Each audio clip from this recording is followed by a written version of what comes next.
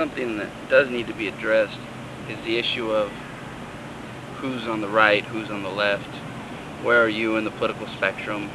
The terminology pretty much loses all meaning when we use these terms merely as pejorative terms. You're a right-wing Nazi, you're a left-wing commie, on and on. You guys hear it all the time on YouTube and probably in your daily lives. Liberals or anti-American, American haters, on and on and on.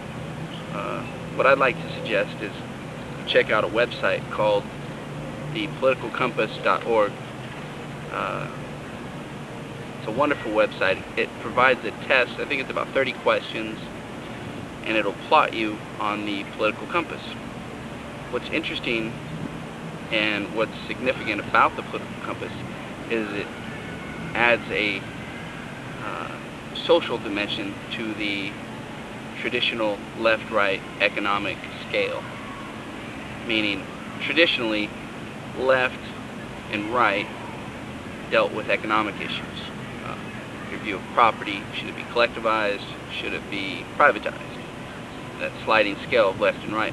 They had a social dimension that incorporates things like authoritarianism at the top and a libertarianism at the bottom, and a scale in between. So that second dimension really gives a much more accurate account for one's political views. Go there, take the test, come back, let me know how you scored. You gotta die for your government, die for your country, that shit! You gotta die